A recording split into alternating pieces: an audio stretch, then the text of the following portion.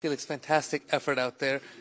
Possibly you thought you were going to play Stefanos, but then Alias played such a brilliant match.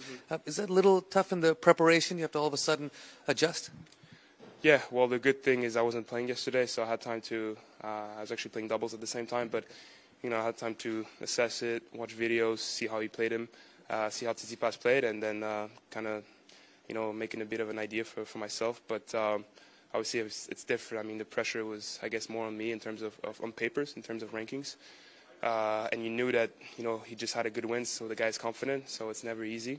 Came up clutch in that last game of the first set. Was able to return and make him work when I needed. Things got interesting in the second. I thought like I caught a good lead, and I thought I was dominating the rallies and handling my serve pretty well.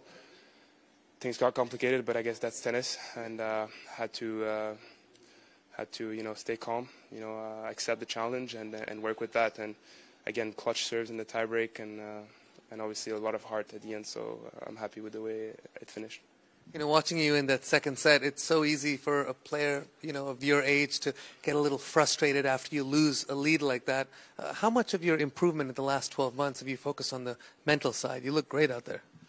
I think always, since things shifted, I think, in juniors, at my last year of juniors, but I was already pretty young. I was 16, and I had the chance to go deep in tournaments, win titles young, and I just realized that the way to win matches like this and the way to go deep in tournaments is like that. It's staying calm, accepting that you won't play good sometimes, that the opponent will play better than you at moments, and kind of just finding a way.